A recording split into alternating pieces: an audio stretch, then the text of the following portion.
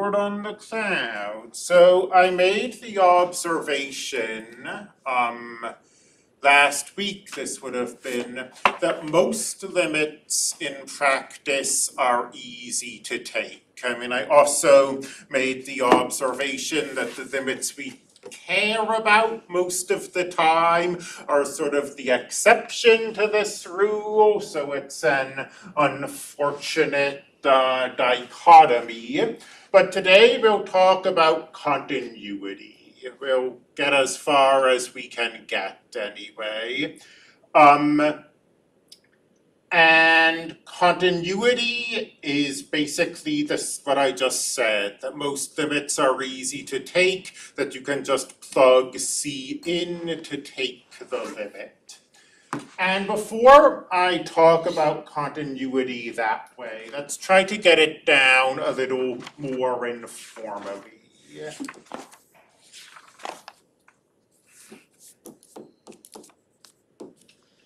Suppose I was going to graph the temperature versus the time for a day. And suppose that I gave you a graph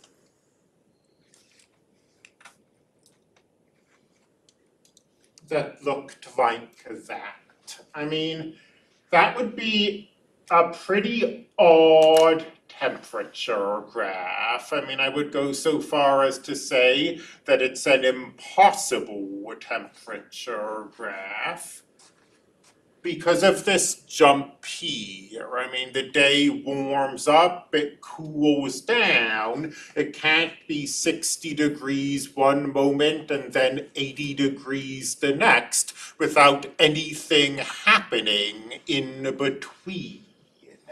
So this gap here is unrealistic in most real-world situations. This gap, you might also remember from a few weeks back now, is also an example of a limit not existing. If this is C, then the limit as x approaches C of this function does not exist. And the idea that this is not a realistic graph, and the fact that the limit fails to exist at that value, and in fact, the limit fails to exist at the value that I signed up as being unrealistic. I mean, these things are related to each other. They're not three unrelated pieces of information.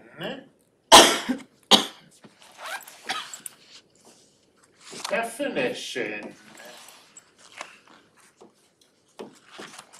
A function f of x is continuous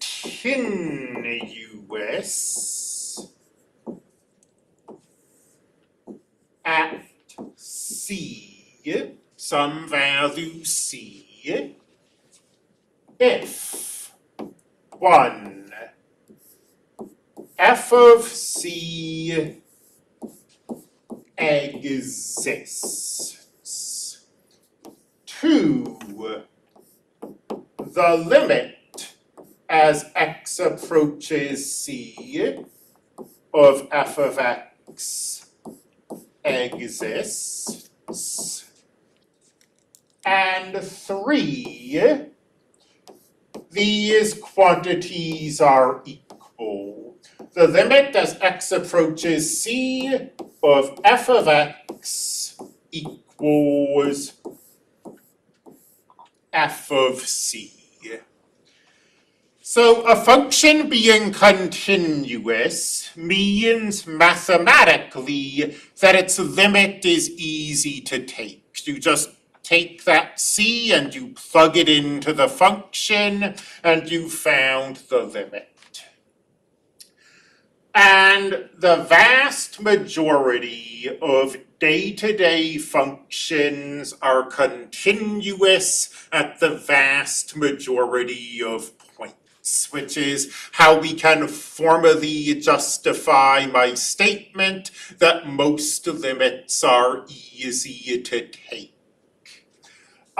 Before we get into the math, let me say that most real-world quantities are modeled by functions that are continuous everywhere. Like when we looked at this temperature function and I said, well, I don't think that looks realistic at C. I don't think a temperature should be able to jump like that. Well, this function is discontinuous at C. It's not continuous at C because it violates that second condition. The limit doesn't exist. So most real-world situations are continuous. Points of discontinuity in the real world generally reflect some outside force acting on a system.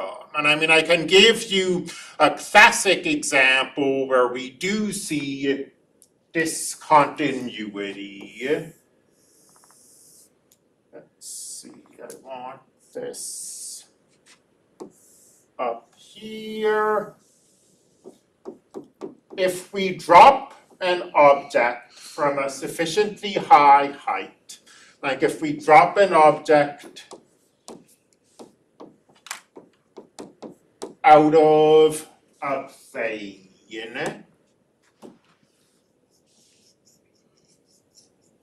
the velocity graph is going to look something like that. The velocity is going to be negative because it is falling. We'll talk about that later. The object will not accelerate forever. It will reach a terminal velocity and maintain that velocity until it hits the ground, at which point its velocity will abruptly become zero. So, going back to what I said earlier about the idea that discontinuities usually reflect some outside force coming into a system and acting on it, here the system is this object falling through the air, and it becomes discontinuous when an outside force, to wit the ground, acts on it. So, most real-world quantities are continuous, and I mean, you can think of other, like in engineering, we normally just think of switches as going on and off instantly. So, engineering's another good example where you see moments of discontinuity. Something's on, then suddenly it's off, and the system is different somehow. But in fact, I'd say that discontinuities occur most frequently in human-made disciplines. You see them in business, for example. Most functions are continuous at most values. Let's try to take that kind of vague statement involving like vague words like most, and let's try to nail it down. So,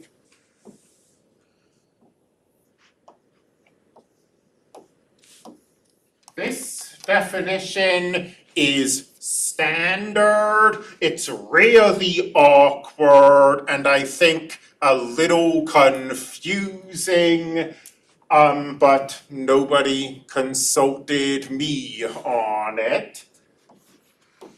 A function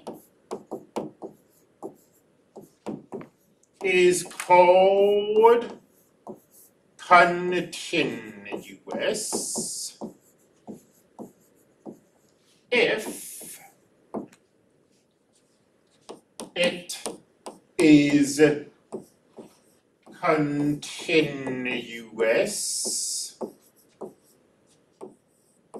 everywhere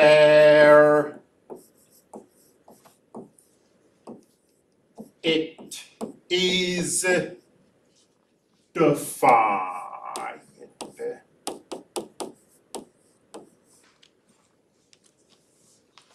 So it may look like I'm repeating myself, and we have two definitions of continuity, but that's not the case. Here, we're defining continuity at a specific value. We're continuous at 5, or we're continuous at -7. This definition doesn't involve any specific values. It's the statement that the function is continuous everywhere it is defined, which is, in my opinion, slightly weird and lends itself to some slightly weird statements. For example, the statement f of x equals 1 over x is a continuous function. It is not continuous at 0. I mean, those two sentences don't contradict each other. It's not continuous at 0 because it flunks one of the continuity conditions. It's not defined at 0. But because the definition of continuity is only looking at what happens when the function is defined, since it's not defined at 0, we're not asking what happens at 0. So we have a continuous function with discontinuities, which, going back to what I said earlier, that's definitely slightly weird sounding. So we sometimes, this is the definition in the textbook. It's the standard definition. But to try to make this less weird, often instead of talking about a function being continuous, we'll talk about a function being continuous on its domain. Remember that a function's domain is where it's defined. So when you say continuous on its domain, you're really stressing this everywhere it's defined bit. And I mean, this statement that this function is continuous everywhere it's defined, but it's not defined at 0, that's a lot less awkward sounding.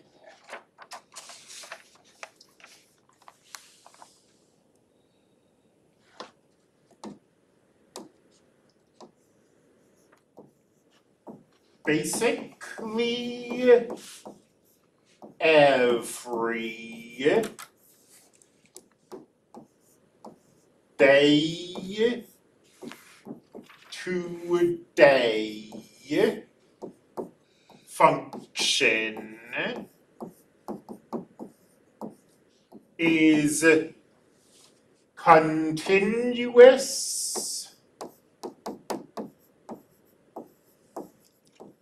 on its domain.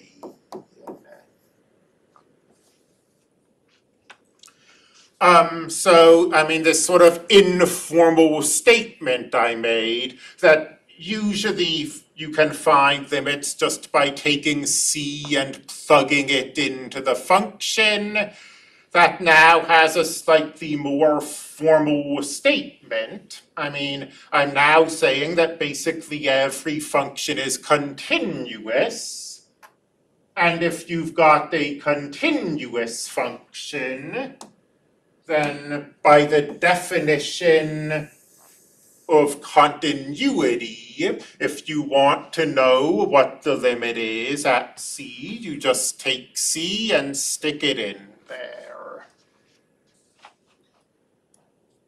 I can make this more formal still by abandoning the phrase basically every and giving us a concrete list. Power functions.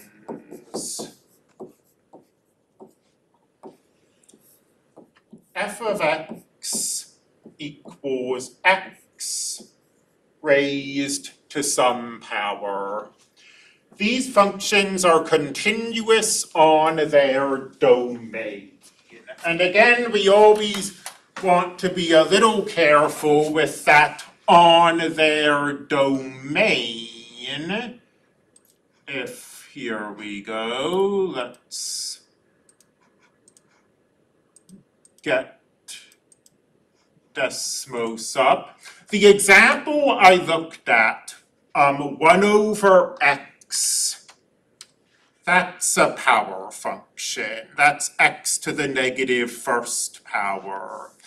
And because this is a power function, it's continuous on its domain, but not every number is in the domain. 0 isn't. So if we want to know what the limit is as x approaches 2.6, we just stick 2.6 in there and we get 0.385. If we want to know the limit as x approaches 7.26, we just stick 7.26 in there and we get 0.138. If we want to know the limit as x approaches 0, well, that limit doesn't exist. As x approaches 0, this function is going to infinity. It's not approaching a finite number. And I mean, the good thing about, continuity on its domain, like if you're doing a homework problem and you see what's the limit as x approaches 0, I mean, you can stick 0 in there and you'll get 1 divided by 0 and you'll say to yourself, okay, this is a division by 0 error. This function isn't defined here. It's not continuous here. Let's see.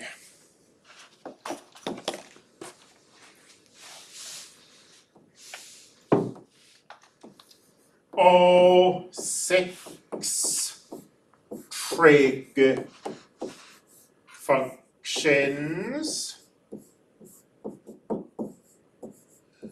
are continuous. Again, this on the domain bit is important.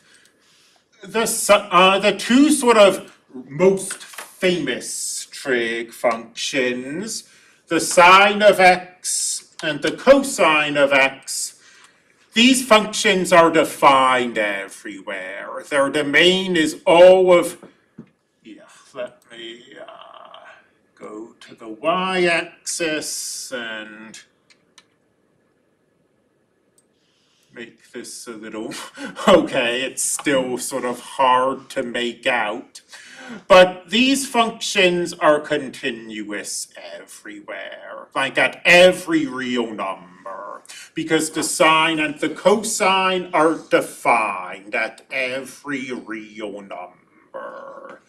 So they're continuous on their domains, they're also just continuous everywhere. Contrast that with the tangent, which, let's remind ourselves what the tangent is. It's the sine over the cosine, and the cosine is periodically 0. So like at negative pi over 2, the tangent is not defined, because at negative pi over 2, there's a division by 0 error. So we say the tangent is continuous, but the tangent is not continuous at negative pi over 2 because it's not defined at negative pi over 2. And again, to try to avoid that kind of awkwardness, we tend to say that the tangent is continuous on its domain.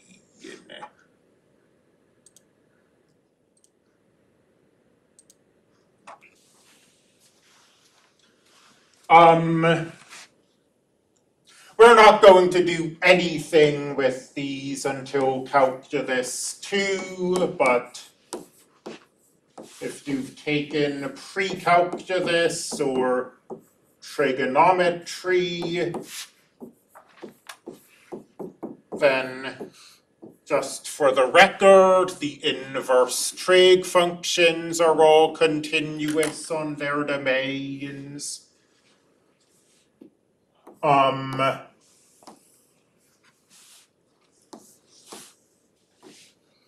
The logarithm, that's, if I group these together, then I might be able to get away with just having one frame. The logarithmic and exponential functions are continuous on their domain.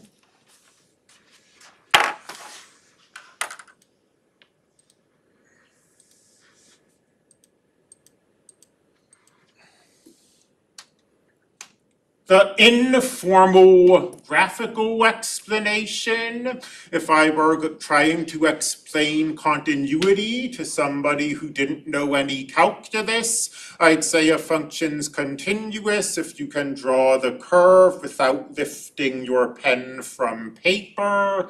You see the exponential function is this smooth curve. There are no gaps, there are no jumps. It is continuous everywhere. And e to the x, by far the most famous exponential function, but they all look basically the same, and they're all continuous everywhere.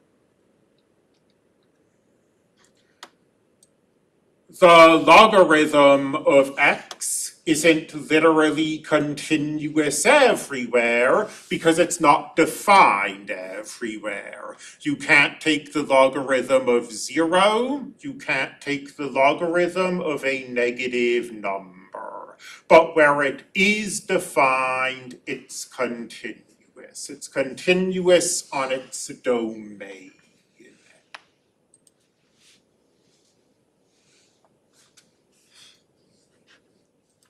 So, can I give, am I missing any standard functions?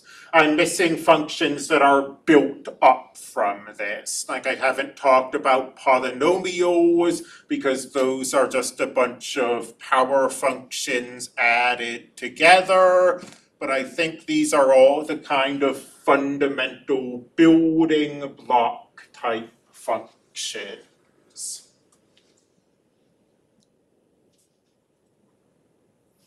a function that's not continuous on its domain.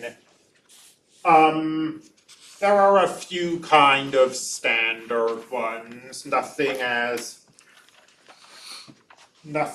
major as these, but like, have any of you seen the floor function before? So the floor function is basically the round down function. It takes decimals and rounds them down. So like 1.7 gets rounded to 1. Integers are left alone. And the reason the floor function shows up, I mean, why would you want to round 1.7 down? Why not round it properly? Well, if you're looking at storage, for example, you need to store cars. You can't store 1.7 cars if your garage has room for 1.7 cars. It really has room for 1 car. So it gets used in contexts like that. I don't know if let's see if it's not floor. It is floor, and we can see the graph of this thing. It's defined everywhere, but it has these periodic jumps. So like at 5, there we go. It is defined at 5, but it's got a jump here. It's not continuous. So that's kind of the prototypical example of a function that's defined everywhere but not continuous everywhere.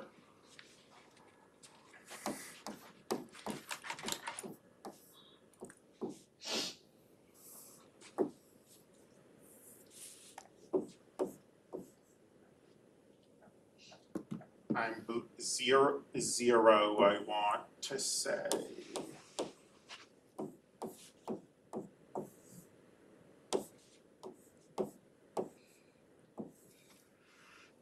This, you don't need to commit this to memory or anything,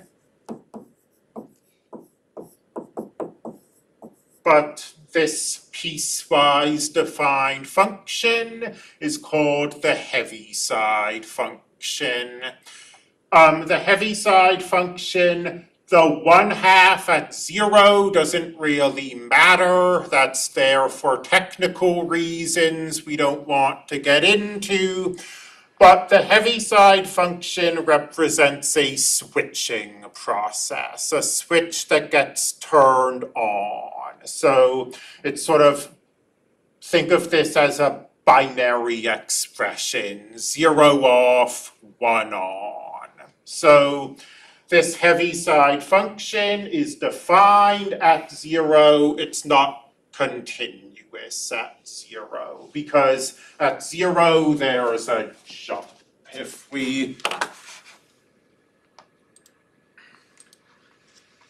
look at this, so this is 0 when x is less than 0, and then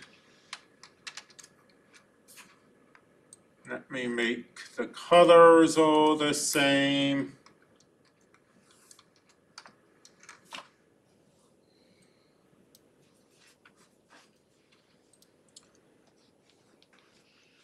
Here's the graph of the Heaviside function. It's defined at 0, but you see there's this jump. as a side note, I phrased the Heaviside function in terms of a switch. It does get used a lot in sort of engineering, for example, but it has a lot of applications outside engineering, like it's used in biology. When in particular, this is an example I might come back to a few times because it's what I did my doctorate in, the cell division cycle. So when you're looking at like a cell going through its cell division cycle, it goes through the cycle, it hits a checkpoint, it sits at the checkpoint until there's enough resources for it to divide, and then it passes the checkpoint. And that process of sitting at that checkpoint until there are resources and it can start moving again are modeled using this kind of binary method as 0 and 1. So it's not only used when there's a literal switch, it shows up elsewhere as well. Note, by the way, the Heaviside function is not continuous everywhere. The Heaviside function is continuous at most points, though. And this is true in general, that even if a function has discontinuities, it's continuous at most places. I mean, this Heaviside function is defined at an infinite number of numbers. It's defined at every single real number. There is only one real number, 0, where it's discontinuous. What's more, functions built from continuous functions are generally going to be continuous. So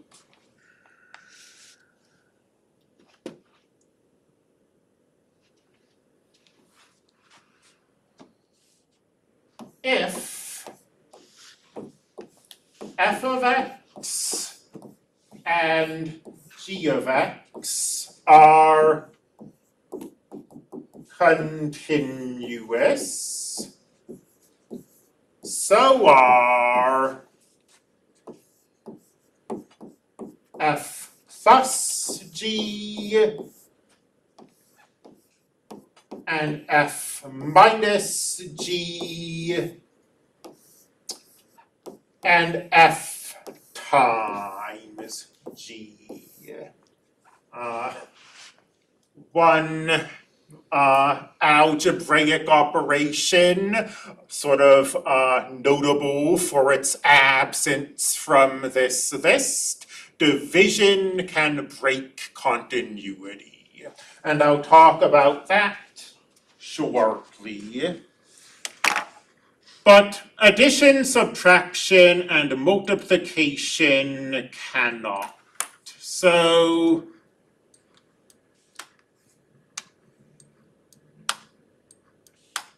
x is continuous. I mean, you can look at the graph. It clearly doesn't have any jumps or breaks in it. A more formal way of thinking would be that x is a power function. It's x to the first. And I've said that power functions are continuous.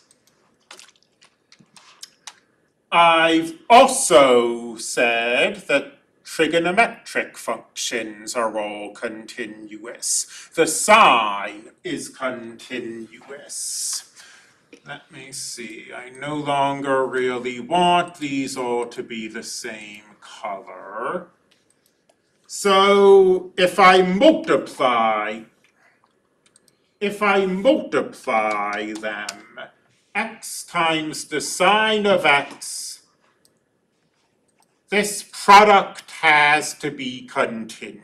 continuous. It's built out of x, which is continuous. It's built out of the sine of x, which is continuous. So this product, let me show it to you by itself. This product is a continuous function. Similarly, if I had x plus the sine of x, that's going to be continuous. If I had x minus the sine of x, that's going to be continuous. Looking ahead a little, if I have x divided by the sine of x, suddenly there are a whole bunch of places where this function is no longer defined and no longer continuous. X is defined and continuous everywhere. The sine of x is defined and continuous everywhere. X over the sine of x is frequently not defined, so it's frequently not continuous. And I mean, this is the same argument we saw when we were looking at the tangent. The sine is 0 infinitely often. When the sine is 0, this is a division by 0 error. So the function isn't defined, so it cannot be continuous.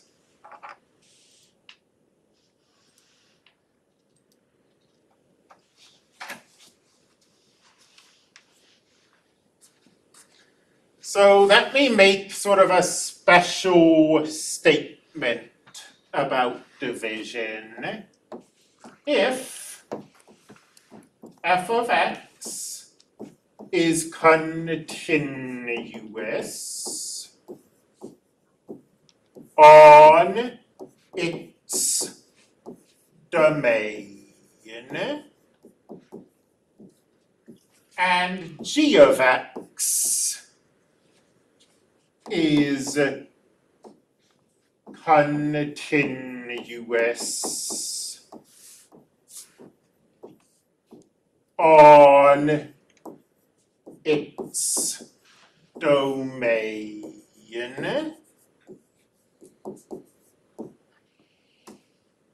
well, so is f of x over g of x, but its domain might not include values where f of x and g of x are defined.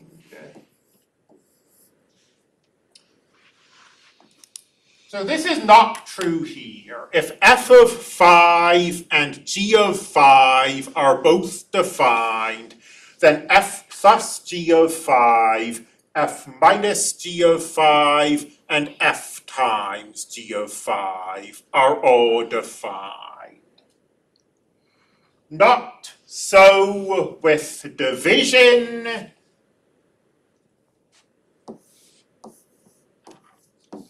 Because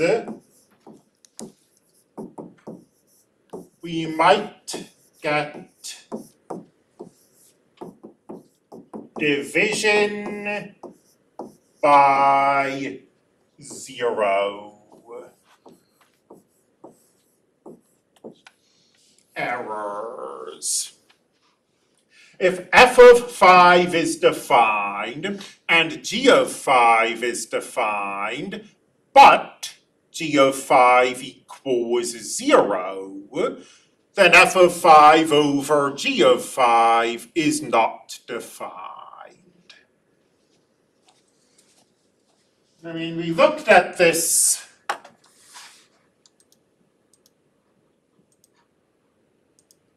example. I mean, we've seen a bunch of examples of this by now. In particular, we've talked about this in terms of trig functions. The sine of x, continuous on all the real numbers, defined everywhere. The cosine of x, continuous and defined on all of the real numbers. The tangent of x, which is the sine of x divided by the cosine of x, suddenly not defined and not continuous at a bunch of points, at every value where the cosine is 0.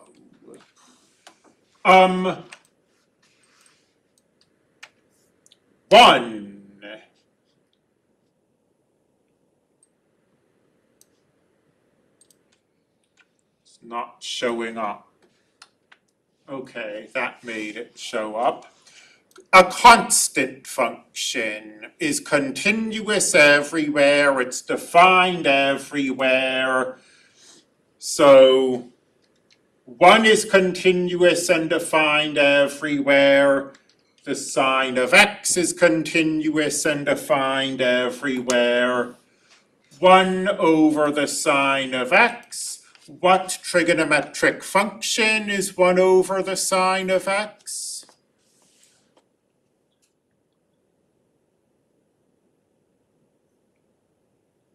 Is it cosine? Cosecant. Oh, cosecant. Cosecant, thank you. Don't, again, it's easy to get confused that like 1 over the cosine should be the cosecant, but that's not the way it works. 1 over the sine is.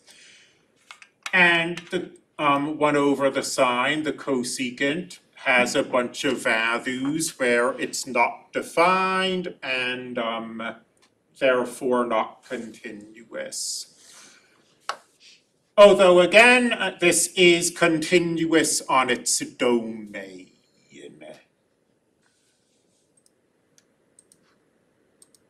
And then I'm going to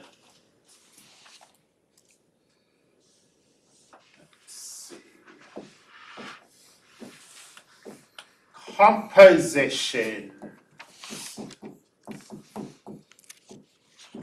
of continuous functions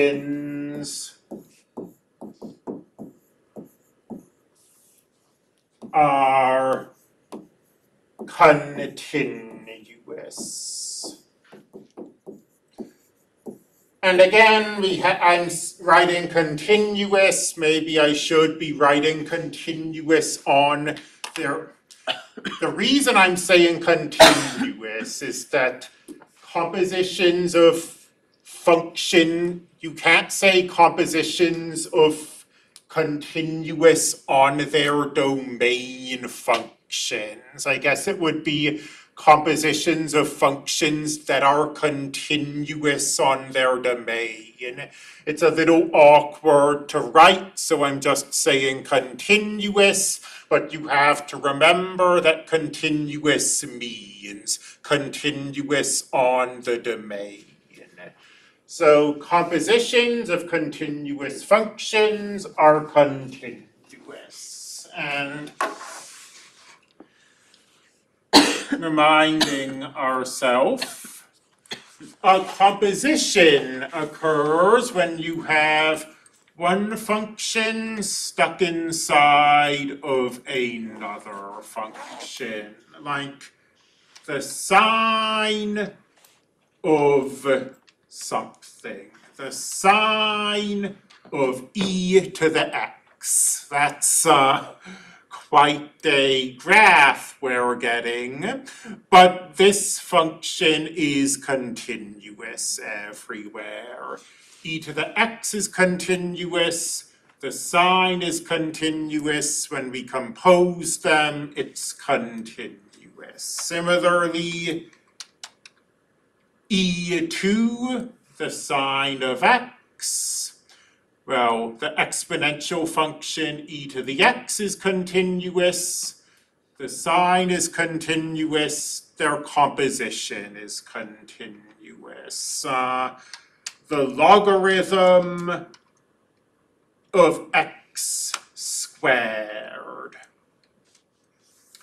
The logarithm is continuous, x squared is continuous, so their composition is continuous.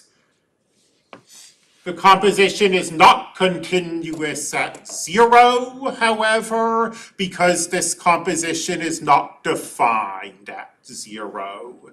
0 squared is 0. The logarithm of 0 is undefined.